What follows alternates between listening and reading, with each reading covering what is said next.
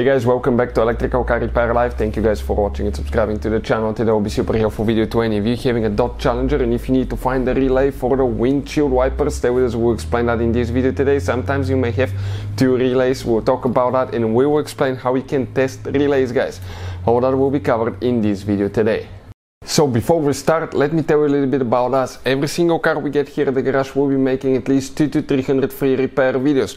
On Dodge Challenger we'll have even more. We'll be taking completely apart engines, transmission, we'll be fixing almost anything, guys. And if you have any questions or you want to see a specific video, just drop a comment below. Why we do all that? Because our mission in the shop is to save you as much money as we can. If you need to buy any parts for your Dodge, fuses, relays for a good price and quick shipping, check out the link in the description of the video below. You can save a ton of money.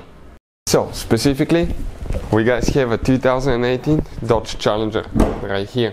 We're going to go ahead, open the hood and support it. So what do we have here now? This is, guys, 3.6, but even if you have a different engine, procedure is about the same. So this is the fuse box cover right here with the relays and fuses. You have one notch here, one there, squish towards each other, pull out, flip it on the side, and that layout here corresponds to what we have specifically here, guys. Now, we will have a special video and we'll share the link in the description of the video below that will teach you how to test relay and fuses, and you will be able to find out if they're good or bad. I'll definitely recommend to check that video so you know for sure.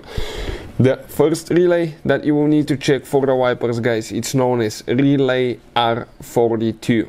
R42. That relay right here is for wipers. If you need to buy a replacement one for relay for your Dodge Challenger, we'll put the link in the description of the video below where you can get it from. It's not expensive at all and you can save a ton of money. If it's not that relay, you may have one more, guys. Actually, some models may have that one, some not. It depends, okay? Depends on the configuration. But the relay we're talking about, it's relay 45. Talking about that relay right here. That relay is for the wipers as well. So we're talking about relay 42, this one, and relay 45. If your wipers still do not work, we'll, guys, have a video that is called why windshield wipers do not work on that Challenger. Check it out, it will be on the channel. Hopefully the video will be helpful. Thank you for watching and see you guys next time.